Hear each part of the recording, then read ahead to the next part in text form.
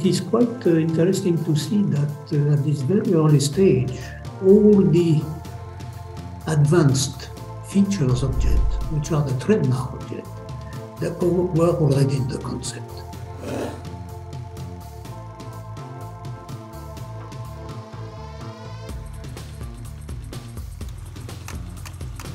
In an energy-hungry world, the jet may be a step along the road towards a virtually unlimited source of electric power.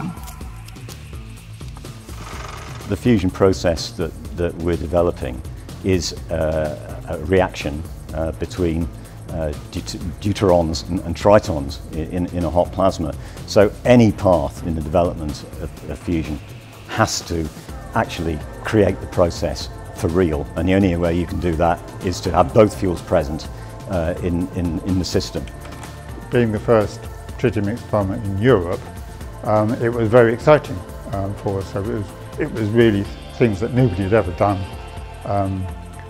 before. So the team was really very, very committed and excited to get on and do it. Man-made fusion is naturally a combination of scientific and engineering inputs. So I think JET's very special in the way that the physicists and engineers have worked together to produce such a successful machine. On top of that, they've understood the roles of quality assurance and quality control, and that those are different and they have to be worked together to make sure that the integrity of the engineering was of a standard that's needed. So already mid-campaign, we started setting fusion energy records. So there was a period where the machine systems were going very well, and it was really exciting to get a first shot with the best fusion record. And then shot after shot, we were improving on the precedent record.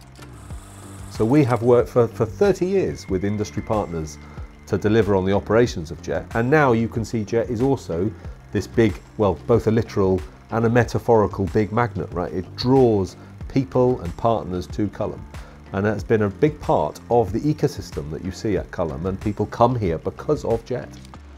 The first truly European device, so looking at individual countries. So it started in the early 1980s when all the individual European countries had their fusion program. So this is, let's say, already from the start, an international endeavor.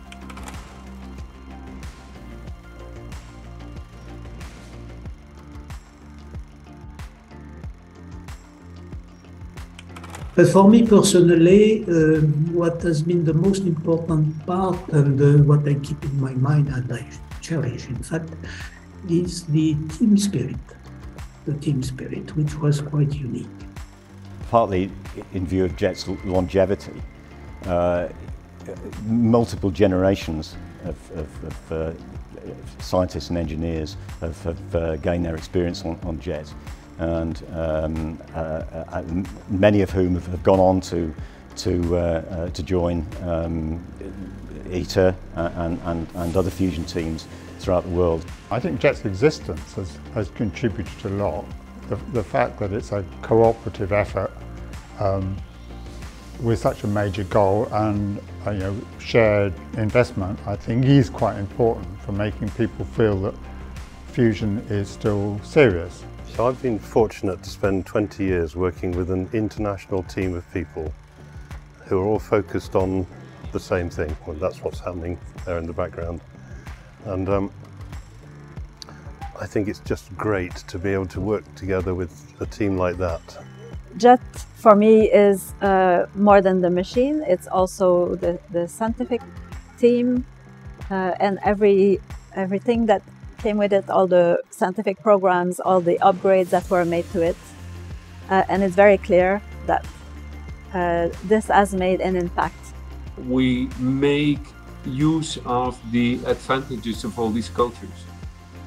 So you could also end up in hurdles that everyone has a different culture and in the end nothing works. But JET shows that yes, we can work together and we make use of this. You know, I often say when we work in big science and you achieve absolutely nothing on your own, And JET is actually the testament to that, you know, every time we run an experiment there's hundreds of people involved in that, all pulling together, all working together, and that is actually what I'll miss the most.